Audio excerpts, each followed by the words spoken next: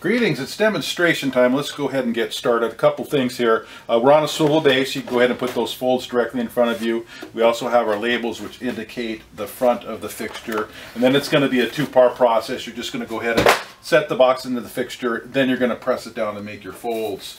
The one thing that I do want to point out is that because we have so many slots here, they have a tendency to want to crease in these slots. So we're going to have to kind of do one side at a time very carefully. I'll kind of demonstrate to you. So let's go ahead and set it on top. We're going to grab these folds here. We're going to pull them up against the pillar, and then we're going to go ahead and set it into the fixture. Now we're in a position to go ahead and press it down. And like I say, I'm going to be very kind of careful here when I'm pressing in to try to get the creases to fold where they're supposed to, which is right here. And I'm probably being a little extra careful, but there we go. We're in the fixture, and now you can go ahead and make your folds.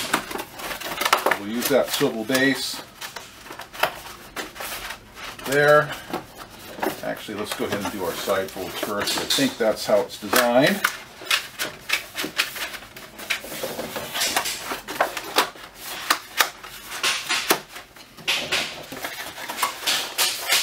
Something like that. Use that swivel base to get your folds directly in front of you.